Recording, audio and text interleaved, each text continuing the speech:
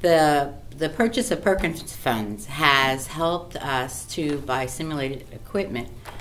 This gives the student the opportunity to work on exams that they can't really work on in the lab or in a hospital setting.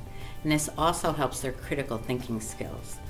The study has shown that simulation helps develop not only critical thinking skills, but practical events, so that not only do they know how to scan, but they know what to do before a scan or what to do after a scan.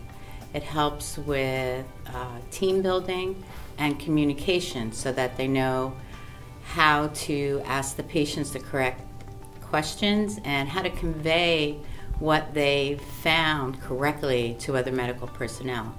Our students recently took the California Critical Thinking Skills Test, and that's a test that shows their ability to do critical thinking in the workplace. And our students actually performed 70% higher than other students taking the same test.